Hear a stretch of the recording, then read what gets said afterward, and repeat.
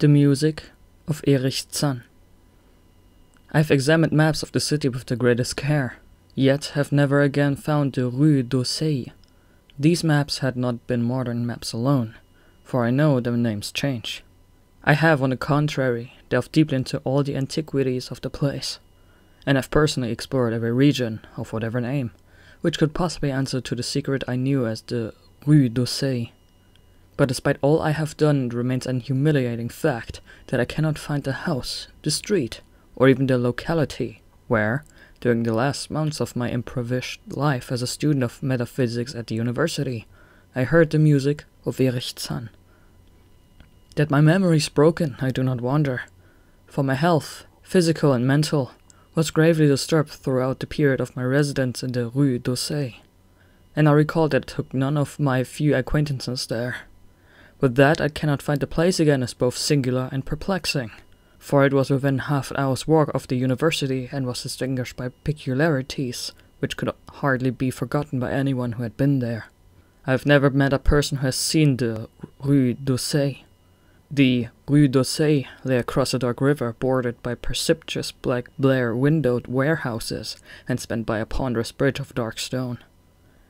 It was always shadowy along that river, as if the smoke of neighboring factories shut out the sun perpetually. The river was also odorous with evil stenches, which I have never smelled elsewhere, and which may some day help me to find it, since I should recognize them at once. Beyond the bridge were narrow cobbled streets with rails, and then came the ascent, at first gradual, but incredibly steep as the Rue d'Auseil was reached. I have never seen another street as narrow and steep as the Rue d'Auseil. It was almost a cliff, close to all vehicles, consisting in several places of flights of steps, and ending at the top in a lofty ivied wall. Its paving was irregular, sometimes stone slabs, sometimes cobblestones, and sometimes bare earth with struggling greenish-grey vegetation. The houses were tall, peaked-roofed, incredibly old, and crazily leaning backward, forward, and sidewise. Occasionally, an opposite pair, both leaning forward, almost met across the street like an arc, and certainly they kept most of the light from the ground below. There were a few overhead bridges from house to house across the street. The inhabitants of that street impressed me peculiarly. At first, I thought it was because they were all silent and reticent, but later decided it was because they were all very old. I do not know how I came to live on such a street, but I was not myself when I moved there. I had always living in many poor places, always evicted for want of money, until at last I came upon that tottering house in the Rue d'Auseil, kept by the paralytic bandit. It was the third house from the top of the street, and by far the tallest of them all. My room was on the 5th story, the only inhabited room there, since the house was almost empty. On the night I arrived, I heard strange music from the peak garret overhead, and the next day asked old Blandit about it. He told me it was an old German viol player, a strange dumb man who signed his name as Erich Zann, and who played evenings in a cheap theatre orchestra, adding that Zann's desire to play in the night after his return from the theatre was the reason he had chosen his lofty and isolated garret room, whose single gable window was the only point on the street from which one could look over the terminating wall at the declivity and panorama beyond. Thereafter I heard Zann every night, and although he kept me awake, I was haunted by the weirdness of his music. Knowing little of the art myself, I was yet certain that none of his harmonies had any relation to music I had heard before, and concluded that he was a composer of highly original genius. The longer I listened, the more I was fascinated, until after a week I resolved to make the old man's acquaintance. One night, as he was returning from his work, I intercepted Zann in the hallway and told him that I would like to know him and be with him when he played. He was a small, lean, bent person, with shabby clothes, blue eyes, grotesque, satyr-like face, and nearly bald head, and at my first words seemed both angered and frightened. My obvious friendliness, however, finally melted him, and he grudgingly mentioned to me to follow him up the dark, creaking, and rickety attic stairs. His room, one of only 2 in the steeply pitched garret, was on the west side, toward the high wall that formed the upper end of the street. Its size was very great, and seemed the greater because of its extraordinary bareness and neglect. Of furniture, there was only a narrow iron bedstead, a dingy washstand, a small table, a large bookcase, an iron music rack, and 3 old-fashioned chairs. Sheets of music were piled in disorder about the floor. The walls were of bare boards, and had probably never known plaster, whilst the abundance of dust and cobwebs made the place seem more deserted than inhabited. Evidently, Erich Zann's world of beauty lay in some far cosmos of the imagination. Motioning me to sit down, the dumb man closed the door, turning the large wooden bolt, and lighted a candle to augment the one he had brought with him. He now removed his vial from its moth-eaten covering, and taking it, seated himself in the least uncomfortable of the chairs. He did not employ the music rack, but offering no choice in playing from memory, enchanted me for over an hour with strains I had never heard before, strains which must have been of his own devising. To describe the exact nature is impossible for one unversed in music, with recurrent passages of the most captivating quality, but to me were notable for the absence of any of weird notes I had overheard from my room below on other occasions. Those haunting notes I had remembered, and had often hummed and whistled inaccurately to myself. So when the player at length laid down his bow, I asked him if he would render some of them. As I began my quest, the wrinkled satyr-like face lost the bored placidity it had possessed during the playing, and seemed to eschew the same curious mixture of anger and fright which I had noticed when I first accosted the old man. For a moment I was inclined to use persuasion, regarding rather highly the whims of senility, and even tried to awaken my host's weirder mood by whistling a few of the strains to which I had listened the night before. But I did not pursue this course for more than a moment, for when the dumb musician recognized the whistled air, his face grew suddenly distorted with an expression wholly beyond analysis, and his long, cold, bony right hand reached out to stop my mouth and silence the crude imitation. As he did this, he further demonstrated his eccentricity by casting a startled glance toward the lone, curtained window, as if fearful of some intruder, a glance stoutly absurd, since the garret stood high and inaccessible above all the adjacent roofs, this window being the only point on the steep street, as the concierge had told me, from which one could see over the wall at the summit. The old man's glance brought Blandet's remark to my mind, and with a certain capriciousness, I felt a wish to look out over the wide and dizzying panorama of moonlit roofs and city lights beyond the hilltop, which of all the dwellers in the Rue d'Auseil only this crabbed musician could see. I moved toward the window and would have drawn aside the nondescript curtains, when with the frightened rage even greater than before, the dumb lodger was upon me again, this time motioning with his head toward the door, as he nervously strove to drag me thither with both hands. Now thoroughly disgusted with my host, I ordered him to release me, and told him I would go at once. His clutch relaxed, and as he saw my disgust and offense, his own anger seemed to subside. He tightened his relaxing grip, but this time in a friendly manner, forcing me into a chair, then with an appearance of wistfulness crossing to the littered table where he wrote many words with a pencil in the labored French of a foreigner. The note which he finally handed me was an appeal for tolerance and forgiveness. Zann said that he was old, lonely, and afflicted with strange fears and nervous disorders connected with his music and with other things.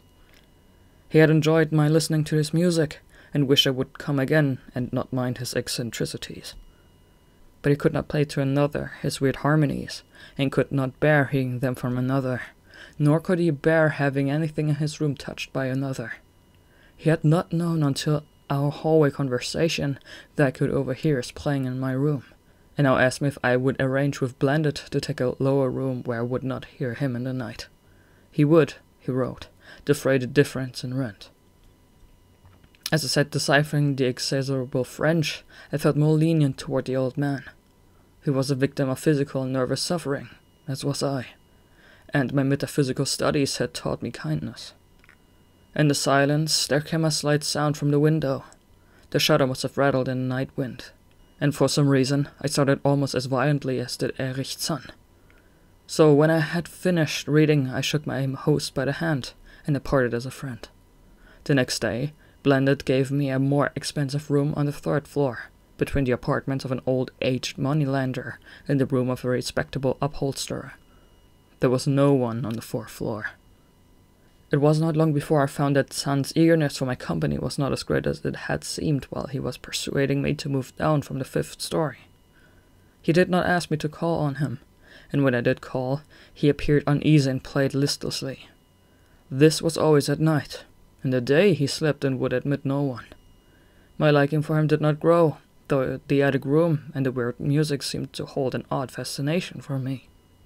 I had a curious desire to look out of that window, over the wall and down the unseen slope at the glittering roofs and spires, which must lie outspread there. Once I went up to the garret during theatre hours, when Zann was away, but the door was locked.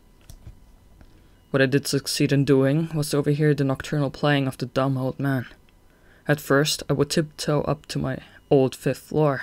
Then I grew bold enough to climb the last creaking staircase to the peak garret. There, in our hall, outside the bolted door with the covered keyhole, I often heard sounds which filled me with an undefinable dread. The dread of vague wonder and brooding mystery.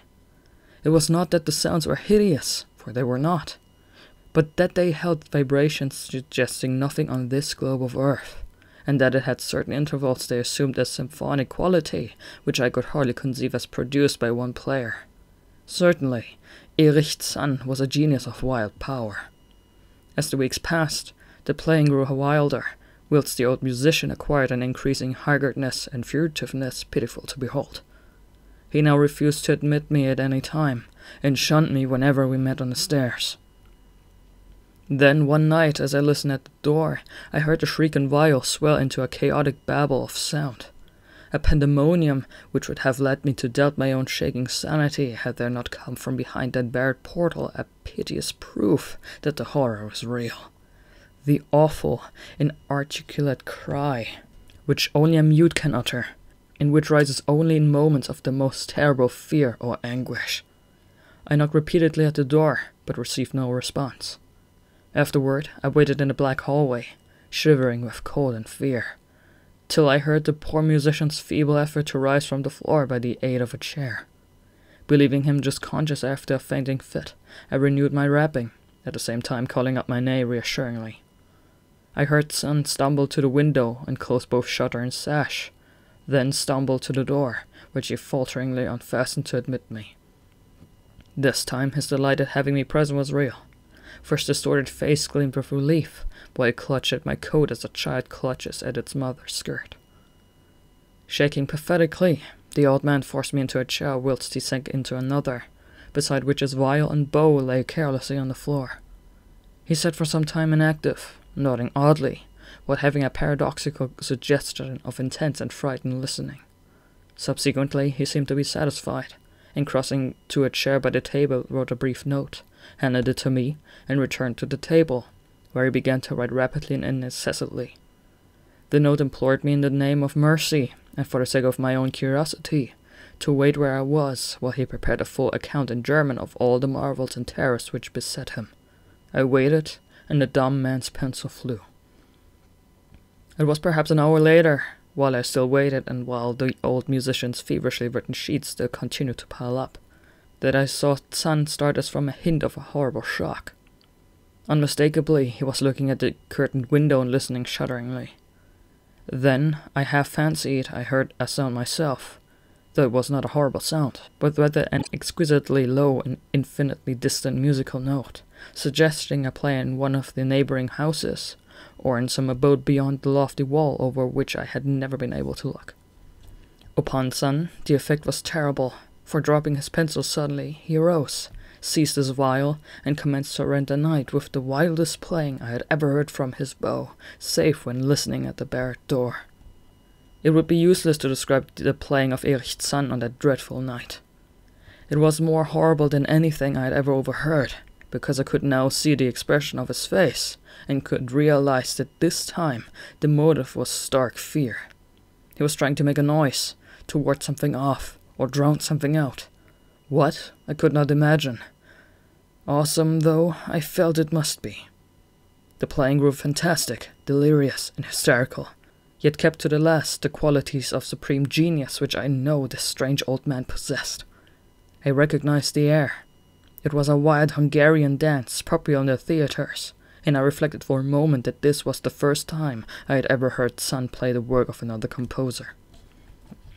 Louder and louder, wilder and wilder, mounted the shrieking and whining of the desperate viol. The player was dripping with an uncanny perspiration and twisted like a monkey. I was looking frantically at the curtained window. In this frenzied strange, I could almost see shadowy satyrs and bacchanals dancing and whirling insanely through seething abysses of clouds and smoke and lightning. And then I thought I heard a shriller, steadier note that was not from the viol. A calm, deliberate, purposeful, mocking note from far away in the west. At this juncture, the shutter began to rattle in the howling night wind which had sprung up outside, as if an answer to the mad playing within. Zann's screaming viol now outdid itself, emitting sounds I had never thought a viol could emit. The shutter rattled more loudly, unfastened, and commenced slamming against the window. Then the glass broke shiveringly under the persistent impacts, and the chill wind rushed in, making the candle sputter and rusting the sheets of paper on the table where Zann had begun to write out his horrible secret. I looked at Zann and saw that he was past conscious observation. His blue eyes were bulging, glassy, and sightless, and the frantic playing had become a blind, mechanical, unrecognizable orgy that no pen could even suggest. A sudden gust, stronger than the others, caught up the manuscript and bore it toward the window. I followed the flying sheets in desperation, but they were gone before I reached the demolished panes. When I remembered my old wish to gaze from this window, the only window on the Rue d'Aussay from which one might see the slope beyond the wall, and the city outspread beneath. It was very dark, but the city's lights always burned, and I expected to see them there amidst the rain and wind. Yet, when I looked from that highest of all gable windows, looked while the candles sputtered and the insane viol howled with the night wind, I saw no city spread below, and no friendly lights gleaming from remembered streets, but only the blackness of space illimitable. Unimagined space alive with motion and music, and having no semblance to anything on earth. And as I stood there looking in terror, the wind blew out both the candles in that ancient peaked garret, leaving me in savage and impenetrable darkness, with chaos and pandemonium before me, and the demon madness of that night-baying viol behind me.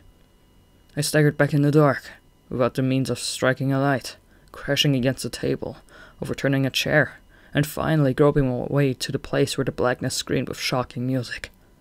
To save myself and Erich Zann I could at least try, whatever the powers opposed to me. Once I thought some chill thing brushed me, and I screamed, but my scream could not be heard above that hideous viol. Suddenly, out of the blackness, the madly stabbing bow struck me, and I knew I was close to the player. I felt a head, touched the back of Zann's chair, and then found and shook his shoulder in an effort to bring him to his senses. He did not respond, and still the viol shrieked on without slackening. I moved my hand to his head, whose mechanical nodding I was able to stop, and shouted in his ear that we must both flee from the unknown things of the night. But he neither answered me, nor abated the frenzy of his unnatural music, while all through the garret strange currents of wind seemed to dance in the darkness and babble. When my hand touched his ear, I shuddered, though I knew not why. Knew not why I felt of the still face, the ice-cold, stiffened, unbreathing face whose glassy eyes bulged uselessly into the void. And then, by some miracle finding the door and the large wooden bolt, I plunged wildly away from that glossy-eyed thing in the dark, and from the ghoulish howling of that accursed viol whose fury increased even as I plunged.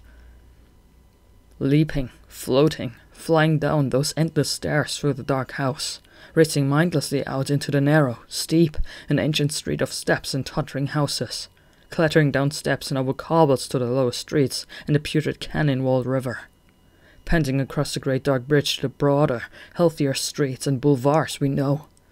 All these terrible impressions that lingered with me. And I recalled that there was no wind, and that the moon was out, and that all the lights of the city twinkled. Despite my most careful searches and investigations, I have never since been able to find the Rue d'Aussay, but I am not wholly sorry. either for this, or for the loss in undreamable abysses of the closely written sheets which alone could have explained the music of Erich Zann.